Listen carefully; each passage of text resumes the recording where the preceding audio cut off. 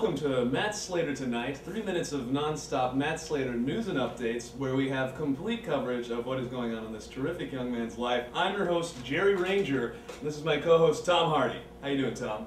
Feeling healthy, Jer. Feeling healthy. This just in, sources said that in a phone call earlier today, Matt's mother said that he's very handsome and he's turning into quite a gentleman. She also needed to learn how to start the lawnmower. In a tragic story today, Matt, a regular at the local area McDonald's, was seen ordering a McDouble off the dollar menu using all change. The last nickel was even donated by a sympathetic McDonald's employee, Juan Carlos, who let out a small sigh and said, "Don't worry about it, man." The true tragedy is that it all happened in front of this beautiful woman. And we have a special, extra special guest here tonight, musical guest. We don't normally do this, but Matt Slater is actually. Let's kick it over to Matt. We're gonna kick it over to him. Matt? Thanks for having me on, guys.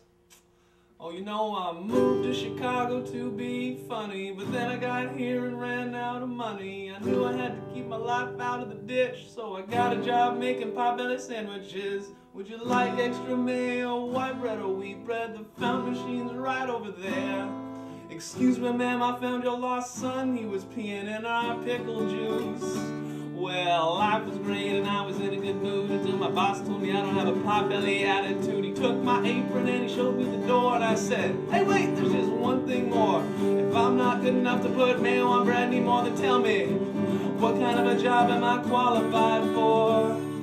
My boss told me to go down to the unemployment office, take myself an aptitude test, and do you know what that test told me I should become? Well, it said construction worker, travel agent, priest, rabbi, secret agent, ditch digger, leather vest, samurai, communist, carpenter, Cubs fan, limo driver, ladies man, school teacher, Baptist preacher, architect, mechanic, coach, doctor, Pokemon, guy who teaches can, wheat farmer, cattle prod, traffic cop, astronaut. But none of these jobs would ever work out for me. So people of Puma, won't you help me get into some comedy? So I don't have to murder people, rob people, eat people, steal people, slap people, poison people, possibly subscribe to people, eat. What a talented man.